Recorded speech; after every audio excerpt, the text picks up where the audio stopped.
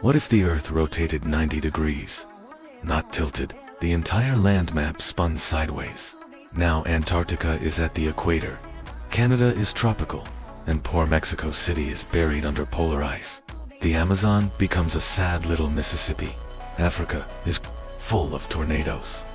Australia turns into a wet, forested version of New Zealand.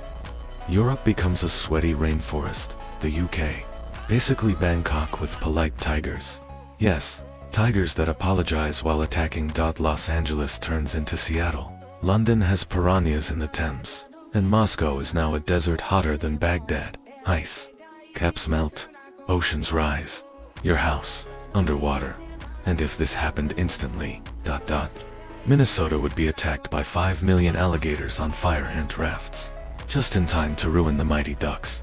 Be glad Earth didn't decide to spin sideways last night.